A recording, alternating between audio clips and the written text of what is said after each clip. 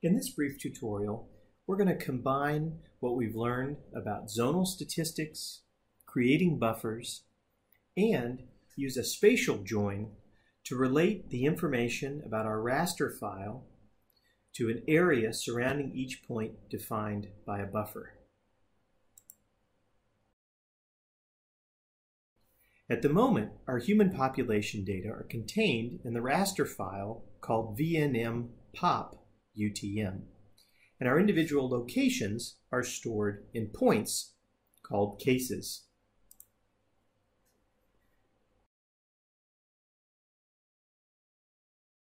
Our goal for this exercise is to create a 1 kilometer buffer around each individual point, and then to summate using the zonal statistics the human population in each of those buffer polygons.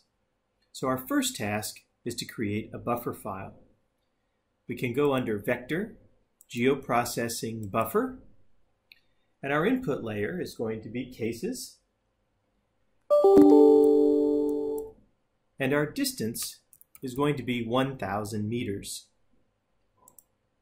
I'm going to save this file in my buffering folder.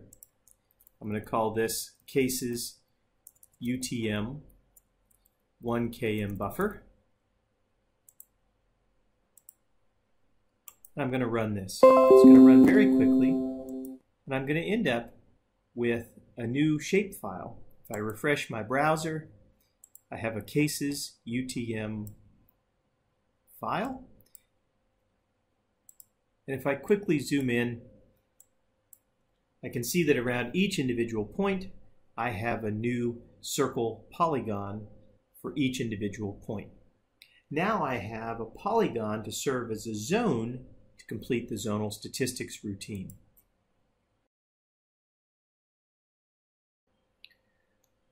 To complete the zonal statistics routine, that's a raster routine. So we're going to go under raster analysis in the processing toolbox, zonal statistics. Our raster layer is going to be our VNM-POP, that's our population data. It's a single band, so it's going to by default select band 1. And my vector layer containing zones is going to be that 1 kilometer buffer we just created.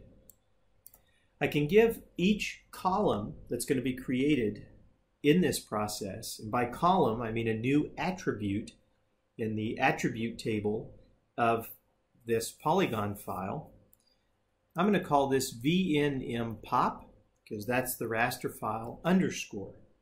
So that prefix will now occur in front of every statistic that we calculate. And in our case, we're only going to be interested in the sum. We only want to know the total number of people from that raster file that are within 1 kilometer of each point. Actually, a 1 kilometer radius in any direction around the point. Now I can run this. This also will run relatively quickly.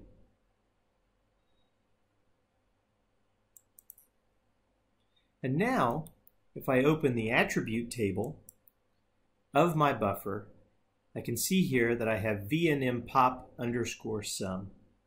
So I have the human population estimate from the VNM-POP raster file, the total number of people for every polygon, every individual circle inside of this feature. Now we need to run the spatial join function, or we need to capture the information about the population in our new attribute in the buffer file back to our individual points. To perform this analysis in Q-GIS, we're going to go under Vector, Data Management, Join Attributes by Location, or what we also refer to as a spatial join. Our input layer is going to be our cases, and the join layer, or the layer that's holding the information that we want to attach to cases, is stored in the buffer. That's the buffer we just created and the attribute that we just populated with the zonal statistics. And if we look at the geometry of our points and our buffers, we can say that the geometric predicate is that those points are within those polygons. And we know we've only created one attribute that we're interested in, and that's the V&M pop sum. That's what we just created a moment ago. And we know that it's a one-to-one. For each point, we want to know what's in the buffer behind it or underneath it. And we can create our file here as we've done with previous analyses. So this will be cases UTM pop sum. So I know I've gone and pulled the population in 1 kilometer, within 1 kilometer.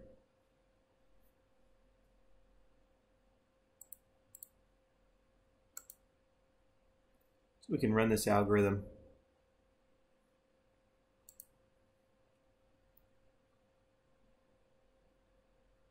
We can refresh our browser.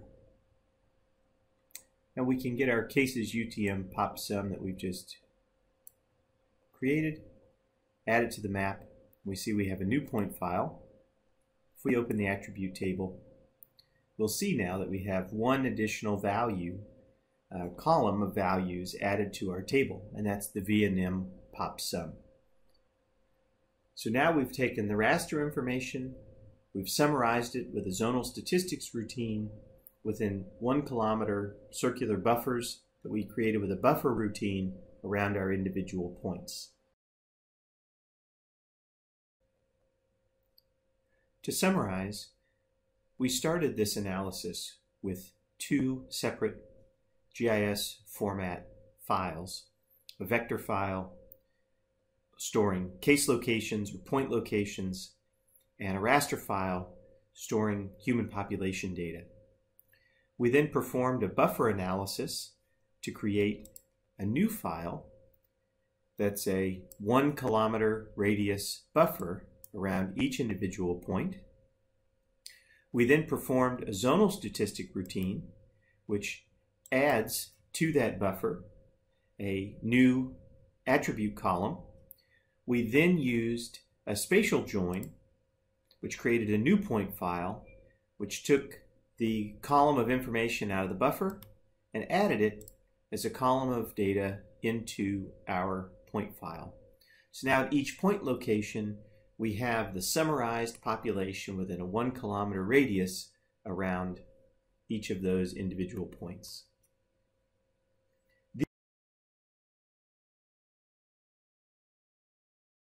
These data can now be used for other analyses focused on the points, such as producing graduated maps or going on to learn something about those individual locations that requires human population data, such as a denominator for a disease ratio calculation.